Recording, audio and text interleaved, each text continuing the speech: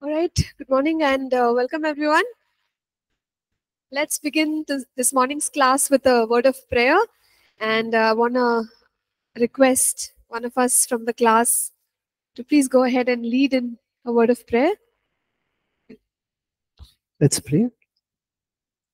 Gracious, loving Heavenly Father, we thank you for enabling each one of us to gather here to study from your word. We also thank you for the mission trip, for your journey mercies, and for the learnings that all of us have had. We pray for your presence and peace as we continue to meditate, learn, and be strengthened in your word. In Jesus' name we pray. Amen. Amen. Amen. Thank you, Akhil. So we looked at an overcomer's lifestyle in the last week's class, and we also saw that God has given us certain spiritual weapons that we can use against the enemy. We are in warfare, and each believer needs to learn how to use every single weapon that has been handed to us. We understood about the armor of God, and we said that in order to resist the devil, we have to put on the armor and stand against the schemes and plots of the evil one. There are other weapons as well. So we said as long as a believer is walking by faith, it becomes very difficult for Satan to attack that believer. So carrying faith in our hearts at all times is essential. Then, of course, is the word of God. Then, of course, is the word of God. We know that the word of God has been spoken of as a weapon. And we saw how Jesus speaks and the sword comes out of his mouth in the book of Revelation. So that gives us an understanding that we have to use the sword from our mouths or speak the word of God. Okay, and that is something each one has to develop in. And we spoke about that. We spoke about the blood of Jesus. The blood of Jesus is very powerful, and we said that the enemy does not like the thought of the blood of Jesus. Why is it so? Why doesn't the enemy like us talking about the blood of Jesus? We discussed many points about what the blood has done for us. Tell me at least one or two why the enemy does not like to hear about the blood of Jesus. Mike, please. It cleanses us from all sin, and it's the most powerful weapon. Correct. So it cleanses us from all sins. So that shows us that enemy cannot accuse us anymore, right? Because Jesus has justified us. And that is why he does not want to talk about the blood of Jesus, because there is power to justify the believer in the blood of Jesus. Anything else that the blood does which is so powerful that Satan does not want to talk about the blood? Sorry? Yeah, it brought us near to God. It brought us into the kingdom of God. So it is like it's a symbol of our redemption, isn't it? The blood of our redemption. That means we were brought out of slavery from Satan. Satan was ruling over us, but no longer can he do that anymore, because we now belong to the kingdom of God and we've come under God's leadership. So you can imagine it's a big loss for the evil one. And so when he thinks about the blood of Jesus, he is not happy because he lost all of us as believers, right? So this is the victory of the blood of Jesus, and we must speak about the victory. We must speak about the work that the blood has done, the forgiveness, the redemption, the sanctification, the cleansing, the part that it becomes what has sealed the new covenant. So there are many truths. We can just study the blood of Jesus, right? Like for days and years and I don't know how long, because that much work the blood has done for us.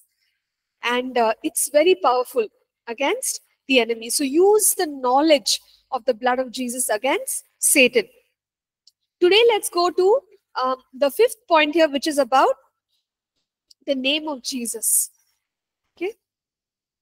So very similar to the powerful blood of Jesus, the name of Jesus is very powerful. When we study about the name of Jesus, there are references given in our notes. I'm not going to go through every single one of them. You can refer to it later on. But we understand that the name of Jesus is more excellent than any other created thing, that because everything else is created, right? God is uncreated, but everything else is created. The name of Jesus is greater than any created thing. Like, pick anything that is created.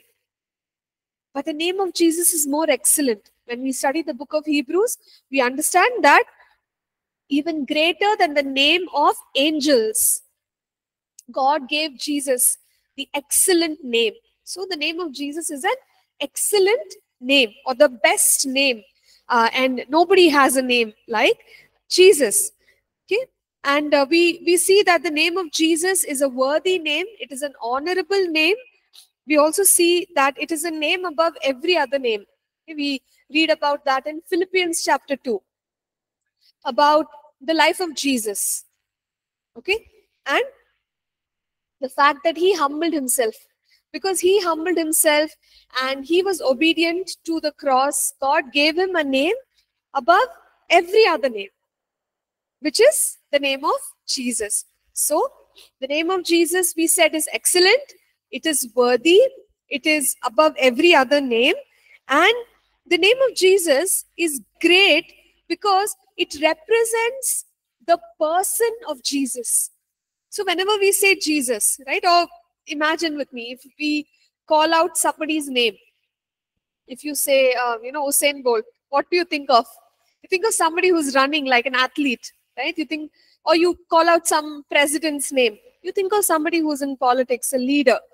So similarly, when we speak the name of a person, it says so much about that person, what kind of a person they are, what are they involved in, and it's a description of that person. And so when we say the name of Jesus, we know that the Lord Jesus, who is the very Son of God, who lived a blameless life, holy life, he worked many miracles, he did so many wonderful works, God's works.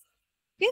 And also he had the mandate of redeeming us. So he suffered, he died a very painful death on the cross, but that is actually our victory. And not only did he die, but he also rose from the dead, isn't it? He rose from the dead. And we have salvation in the name of Jesus. And now, if we think of the Lord Jesus, where is he now, right now?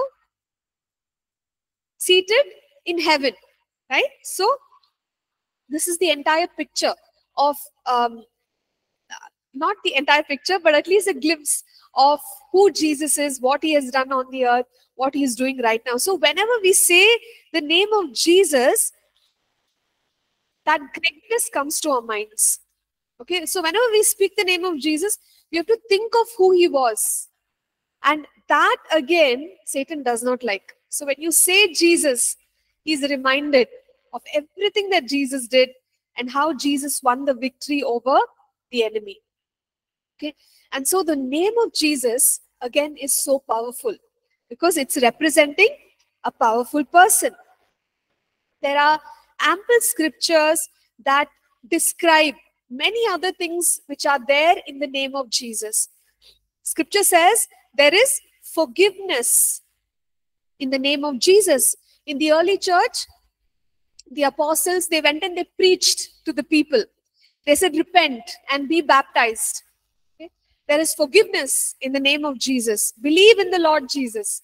Your sins will be forgiven you. So they were preaching the forgiveness of sins, which is there in the name of Jesus. So again, the name of Jesus is so powerful because we know that our sins are forgiven. There is salvation in the name of Jesus. So I'm just going to read out all the things that are there in the name of Jesus, right? Also, prayers are answered in the name of Jesus. And the interesting part is that it was Jesus himself who said, I am going to the Father, and after I go to the Father, you've still not asked me anything, but you ask me. Okay, and you ask in my name. He was the one who taught us to do that. And the Father will answer you. So, how do prayers get answered? Because we are asking in the name of Jesus. Got it? So there is so much that is happening through the name of Jesus. There is forgiveness, there is salvation, prayers are being answered in the mighty name of Jesus, and there is healing in the name of Jesus. If you remember, at the gate beautiful in the book of Acts, there is a man who is lame. He's 40 years, he's lame. He's sitting in front of the temple. Then Peter and John, they go there and he's asking them, give me some money. He's begging, give me some money. But they look at him and they say, silver and gold we don't have, but what we have, we give to you. In the name of Jesus, rise up and walk. So how did they release healing, or how did the miracle happen? They just said, in the name of Jesus. Okay, so it's so powerful. When we speak the name of Jesus, there is healing in the name of Jesus. Sometimes we just have to speak the name, and the power of the name is going to be released. There is healing in the name of Jesus. So at times the Holy Spirit might tell us, just speak my name. Okay, all we have to do is by faith, speak that name. Then you will see the power of the name being released. There is healing in the name of Jesus. There are miracles in the name of Jesus. Okay, there is authority, right? Authority we understand. We speak in the name of Jesus. In Mark 16, when Jesus was saying that, at some point the disciples will go, those who believe in him will go to the ends of the earth and make disciples. He said, in my name. Remember? In my name, Mark 16, verses 17, 18, you shall cast out demons. Okay. And in my name, all the things that we do for Jesus, we do it in his name. Okay. And in the name of Jesus, when we go to do ministry of all kinds, miracles take place. How are miracles taking place? In the name of Jesus. So it's all there in the name. We don't understand. How can it be there in the name? But it is there. Healing is there. Salvation is there. Forgiveness is there. Okay? Power is there. Miracles are there. So with that faith, when we speak the name of Jesus, it's a weapon against Satan. So there are miracles in the name of Jesus. There is authority in the name of Jesus. And his name brings his presence. We say, right? When 2 or 3 are gathered in the name of Jesus, there I am in the midst of them. So how does Jesus or the presence of Jesus come in our midst? When we gather in the name of Jesus. So his presence is there. His name brings his presence. So these are all things that we have to understand. Of course, there is power in the name of Jesus. And the most important thing that we have to remember in the case of deliverance, right? Deliverance and the believer's authority is the power of attorney. The power of attorney. We have discussed this, that if, let's say, we send a representative to the bank, we give a letter and we say, let the transactions be done because I have authorized that person. So they are carrying what is known as power of attorney. So even though I am not there, they are going in the name of Nancy. And the work gets done because I have given the power of attorney. Now it's the same thing for the believer. You and I are doing the works of God on the earth in the name of Jesus. So the works get done as if, see, Jesus is not here physically, but his name is the authority that we can carry to do the works of Jesus. And I think I've said this last time also. Whenever we speak the name of Jesus, especially in the case of, let's say, casting out a demon, right? We say, I command you, come out in the name of Jesus. It's as if Jesus is speaking to that demon. Okay, not that we are Jesus, but the power of attorney is like that. The authority is like that. I'm speaking the name of Jesus, and what I'm saying is, I'm a representative. Jesus sent me. Even though he's not here, it's as if he's there. So you better listen. So I command you in the name of Jesus, come out. So that's the understanding. So this is a weapon that the enemy has. Enemy cannot stand, and we must use it. Use the name of Jesus as a weapon against Satan. Okay. Any questions about that? Any additional thoughts from your side? Okay. Yes, Shani, I can see your hand raised.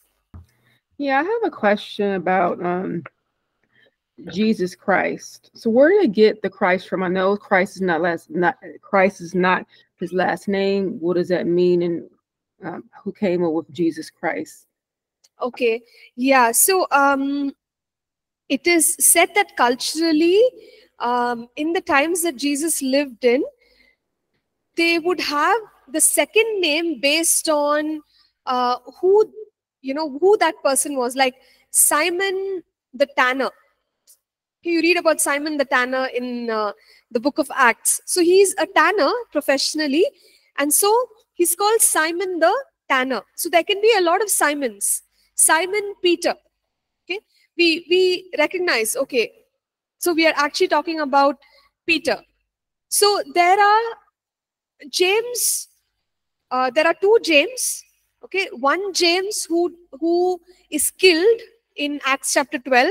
But then there is another leader of the church, James, and tradition has it that he was called as James the Just.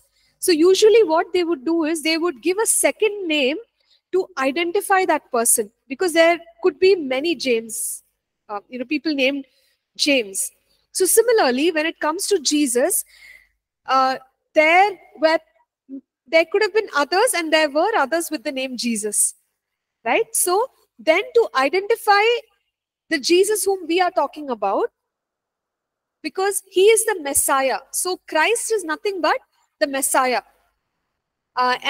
So he was given the second name as the Christ. People knew him by the second name, and especially in the early church, that's when I think it kind of became more popular to call Jesus as the Christ, Jesus Christ. Does that help, Shani? Yeah, I understand. So basically, back in those days, like there may be other people the name Jesus, but that specifically identifies him as the Messiah, or like you Correct. said, Simon. Okay, yeah, I understand it. Thank you. Yeah.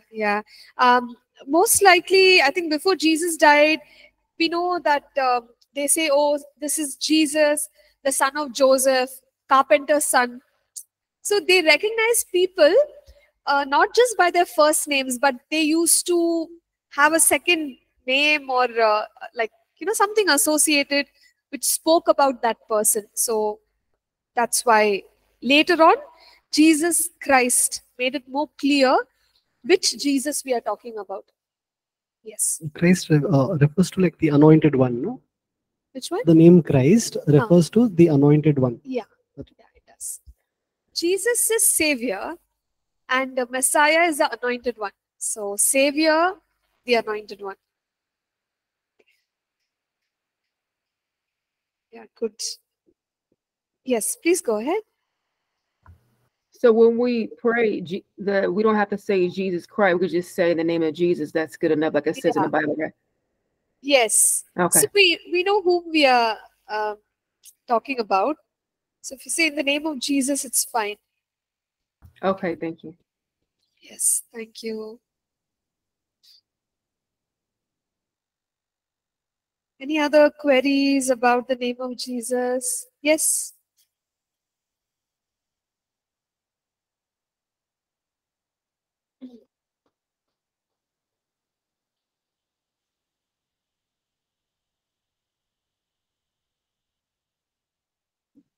Okay, so you're saying sometimes it's working, sometimes you feel it's not working when you speak the name of Jesus. See, many factors can be there. Like, it's not only about faith, right? So maybe you have the faith. Sometimes faith could be lacking, even though we are saying, be healed in Jesus' name. We could be lacking in faith. We are using the name of Jesus, but faith is lacking. Got it? Faith is less. Or let's say faith is there, but there can be other reasons. For example, it depends on every situation, Joseph. So in that situation, we can examine it individually. Maybe on the other side, that person still has unforgiveness in their hearts. So what you are praying is effective, but because there is unforgiveness, it's not working. You got it? So there can be so many reasons why sometimes, even though we speak the powerful name of Jesus, we don't see immediate result. So don't let that worry you. You keep continuing. If it didn't work that time, pray, rise up more in faith, do it the second time, do it the third time, keep doing it. Sure. Thank you. Yeah, good question. Anything else about the name of Jesus? Yes. Emmanuel. Okay, yeah.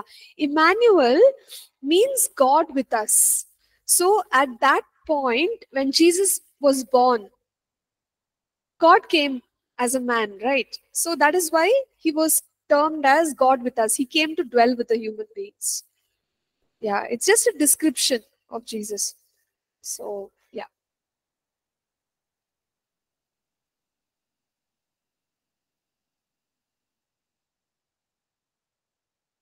Yes. Yeah, please go ahead. Oh, okay. Also, too, like you were saying, I guess somebody was asking sometimes when they use a name, it doesn't work. You were saying about unforgiveness. I was also told like condemnation, bad about your past, shame, insecurity, inferiority, all those things can also, I was told, is that true, hinder in terms of, things happening when you want to pray for somebody or when you use the name of Jesus and things aren't working. Is that true? That's what I was told. Yes, it could affect us because this would affect our faith. So you're talking about not being rooted in our identity in Christ. So if we are not strong in our identity, obviously we are low in our faith when we are facing the enemy at that point. So though we speak the name of Jesus, we still don't see the results. Okay, thank you. Yeah. Thank you. So I've heard people say this. I don't know how far, it's, yeah, it's not about it being true, but they say that when you speak the name of Jesus, we see its power, the power of the name of Jesus in many situations. But especially when you're casting out demons, right? You really see how powerful the name of Jesus is, because when you speak the name of Jesus, demons are subject to that name. They cannot, like, if you command them in the name of Jesus, they have to listen. They have to. So when you see the way the kingdom of darkness responds to the name of Jesus, it's really like an eye opener. Sometimes we are using the name of Jesus so carelessly. That should not be the case, right? Like very lightly. And in the Old Testament, we know in the instructions that were given, commands which were given to the people, they were told, don't use the name of God in vain, right? But sometimes we do that. Unfortunately, even among believers, we simply say Jesus and Holy Spirit, this and that, just like that for fun. But that should not be the case. We should not use God's name lightly. In fact, it's a command. We should never do that, right? So be very careful when you use the name of Jesus. Yes. Yes, Sister Gertrude? Sister, I have a question. They say Yes. when you're casting out demons, can they enter you? Can they enter you? Is your Yeah, question? See, if there is an open door, they can. But if there's no open door, they won't. but sometimes they're not sure whether you have open door. See, in general, if you're walking as a sincere believer, don't worry, there won't be any open door. Okay, thank you, sister. Yeah, so don't worry about that. All doors are shut only. Okay. Right. Good question. Any other thoughts, questions? Name of Jesus.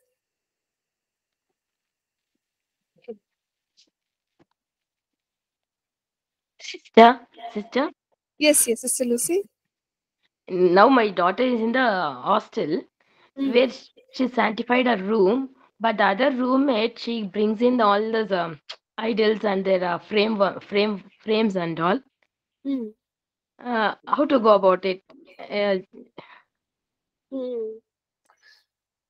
See, sister, it is true that through objects, you can have spirits dwelling, right, in objects, yes, and sister. they become an access Hmm. if they are around you.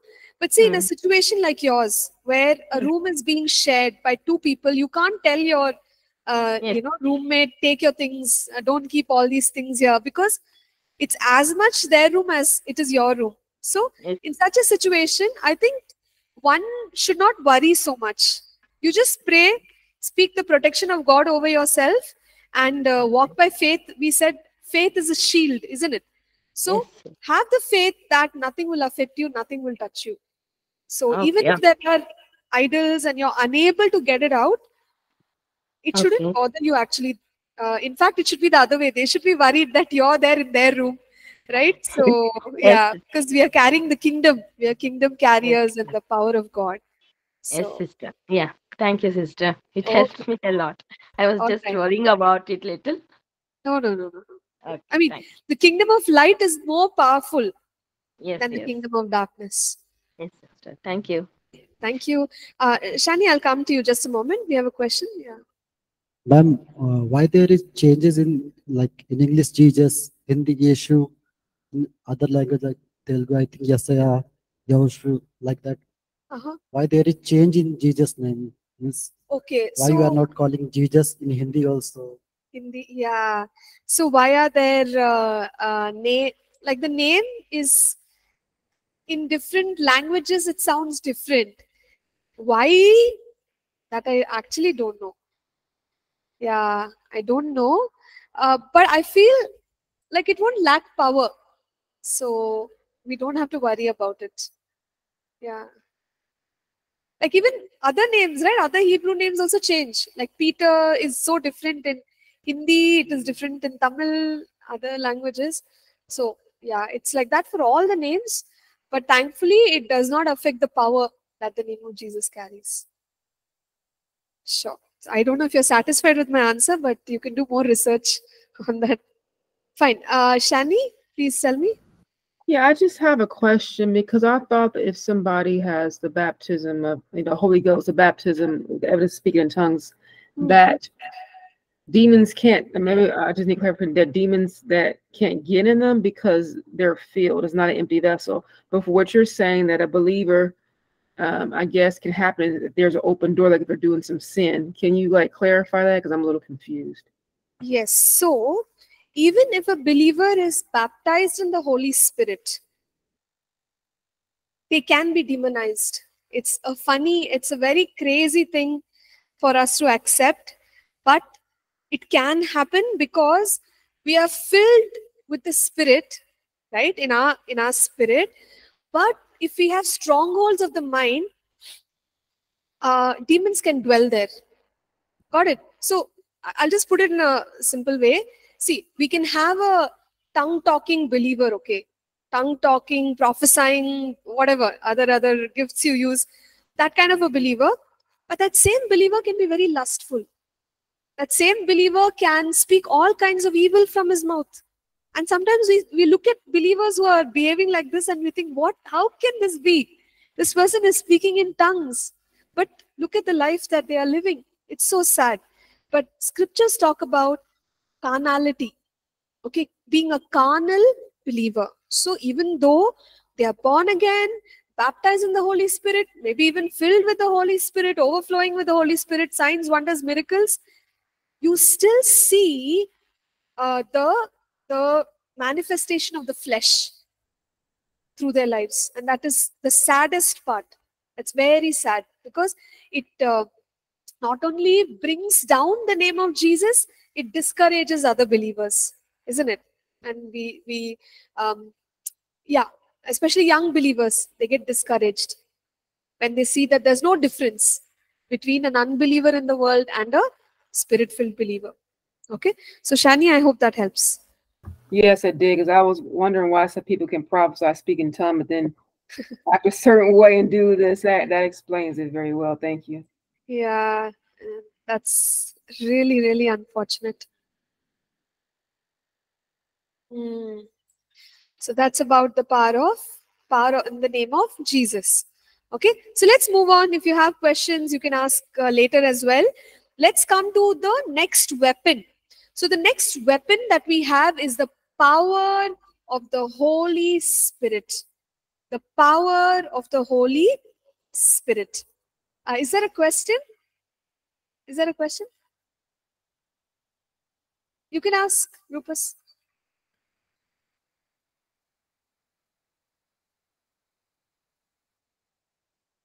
Sorry, I couldn't hear you. Huh? Meaning, deadly poison. Okay. See, it just means that when we are going to serve God and if we experience any dangers, it will not harm us. Okay. Like if you recall in the book of Acts, Paul, right? Paul, he gets bitten by a viper. And even if that happens, like over there, obviously people who are bitten by that viper, they die. It's venomous. Okay, that viper is venomous and people die, but nothing happens to him. And when nothing happens to him, the people look at him and they say, the island of Malta, they look at him and say, we think he's a god. He's a god. Because it can't happen. Somebody who's bitten has to die. It's exactly what Mark 16 says. When we are going to serve the Lord, if at all some such dangers come to us, it will not harm us. We can immediately pray, we can cancel, it will not affect our bodies. Does that make sense? Great. Thank you. Not every time, okay? So you can't go and put your hand in the fire and try to test it. Don't do that. Don't test God. Yeah. Anything? Don't take it literally. But it is literal, no? Yeah, you should not test. It will happen in that situation, not all the time. Fine. Okay, great. So we said the next weapon is the power of the Holy Spirit. So we read that the Holy Spirit who dwells in us anoints us. Okay, what is anointing? Anointing, Abhishek. What is Abhishek? Right, Abhishek is in Hindi for those of us who are from other countries and wondering what that word is. It's anointing in Hindi. So what is anointing? Set apart, okay. Huh? What is anointing? Holy Spirit is in us and Holy Spirit also anoints us. So what is anointing? Just a simple description. Anointing.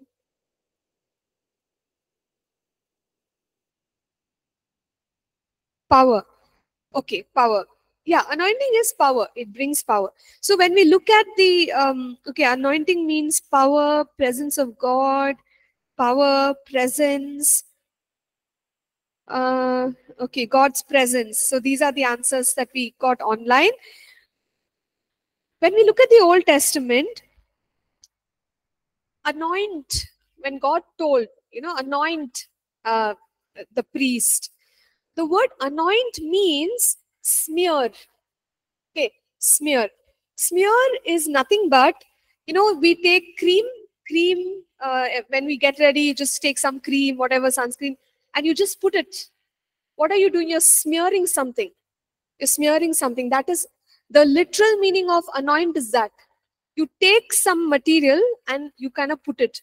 So in the olden times, they used to put oil, anoint with oil, smear oil on that person to signify that God had chosen them for a ministry, like a king, anoint them, put oil on them, or a high priest, or a prophet, anointing.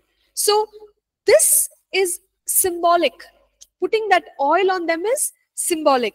And what they were actually doing was, when they did this, put the oil, it was symbolic of the power of the Holy Spirit coming upon that person. Okay, and then we know the works of God were done through those people. Like if you look at Elisha, okay, such mighty miracles they did. How did they do it?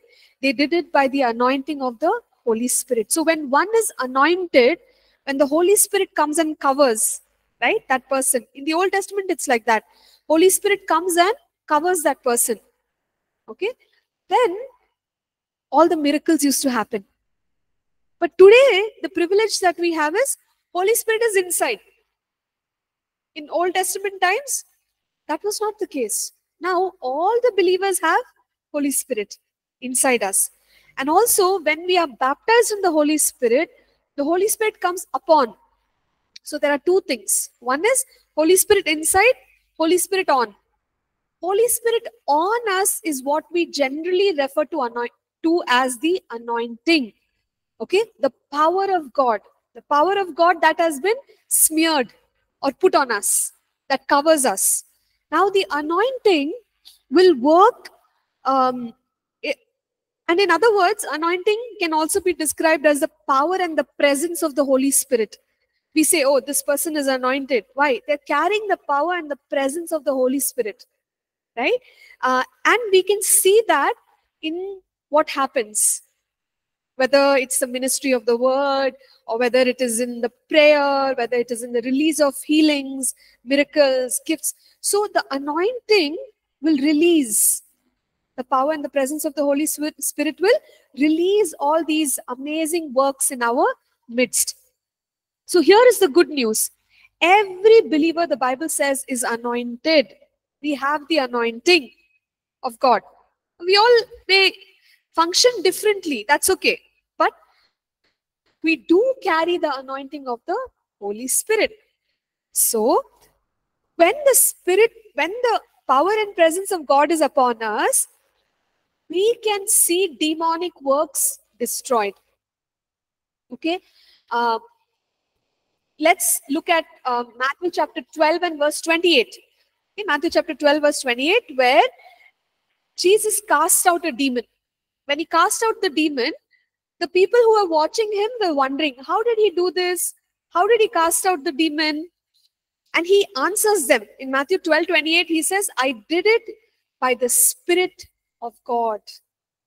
I did it by the Spirit of God.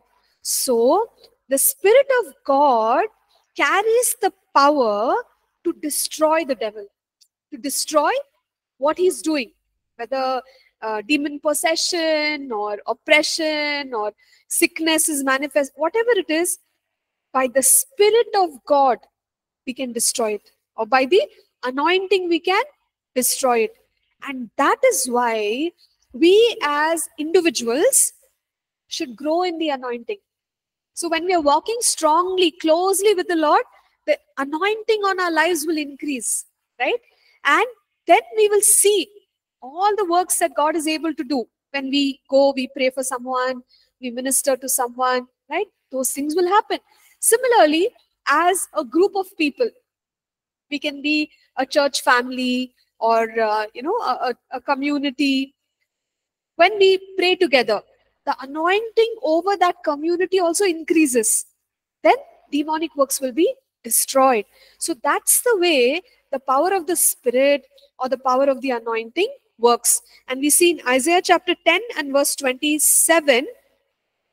Can we read it? It's a very powerful scripture. Isaiah 10 and verse 27. Please read it in English and also read it in Hindi. Just for the benefit of, everyone here. Who would like to read it in English? Isaiah 10, 27. Yeah, yes. Isaiah 10:27.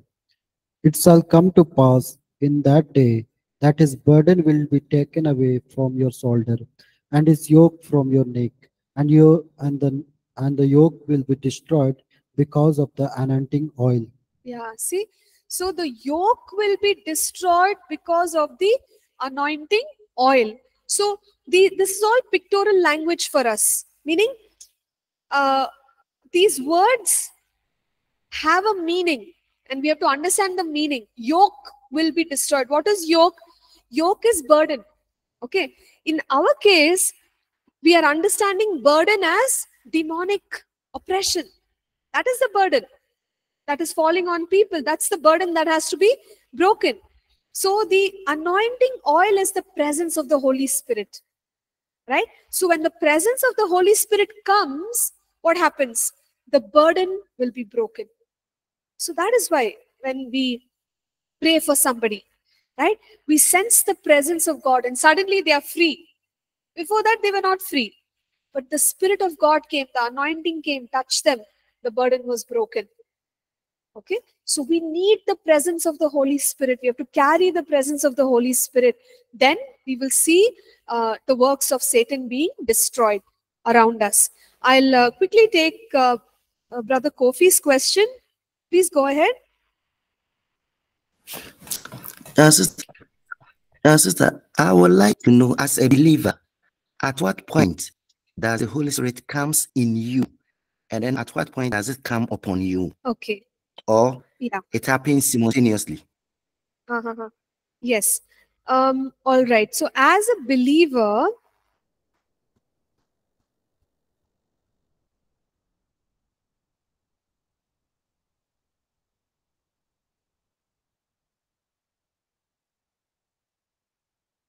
okay, I'm just searching for some scripture references.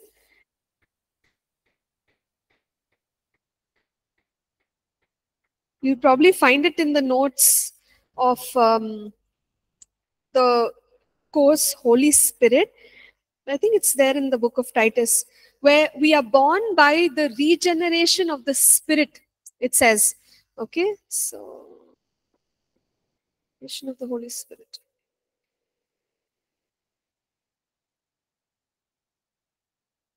Yeah, Titus chapter 3 and verse 5.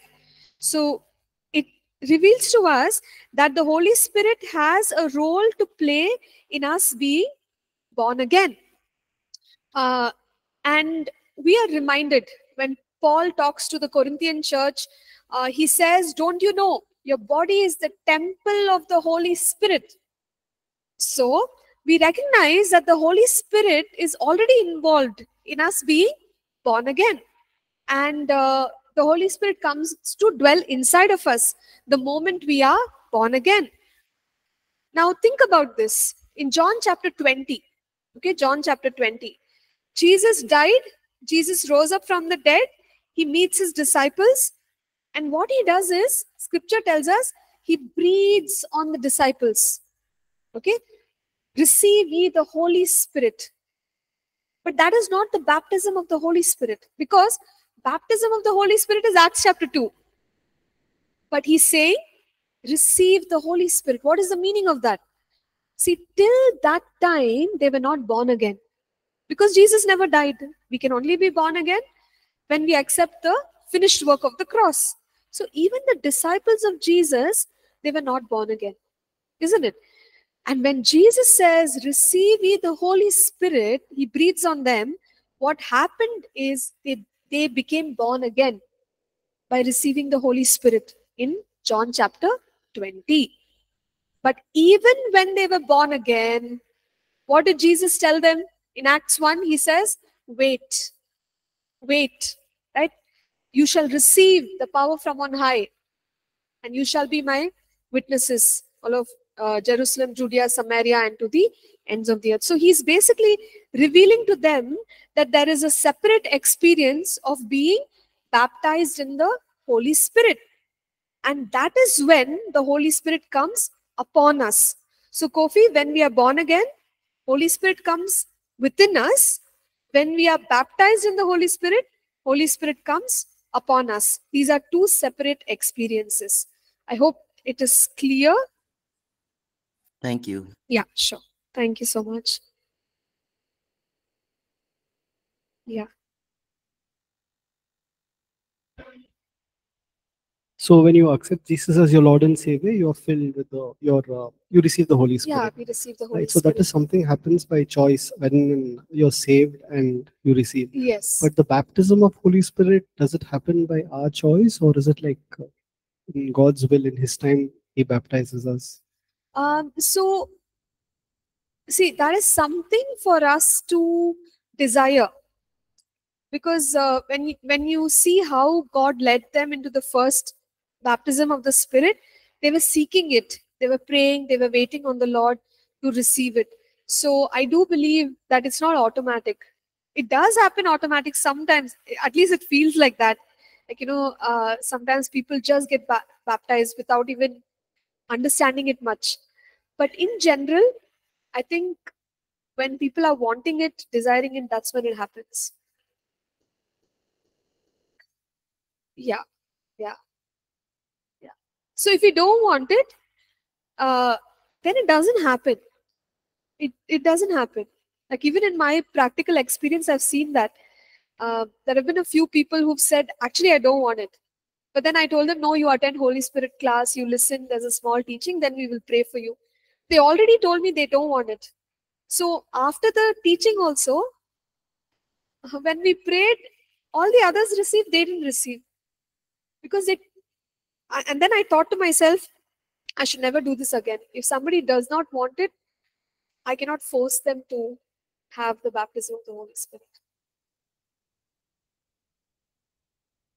I don't know. I don't know. Maybe, see, we may also have some blocks. I don't know why, but yeah, there are people who don't want. At least they say they don't want, even though they are believers. So, anyway, so sure. So that's a little bit about the Spirit of God.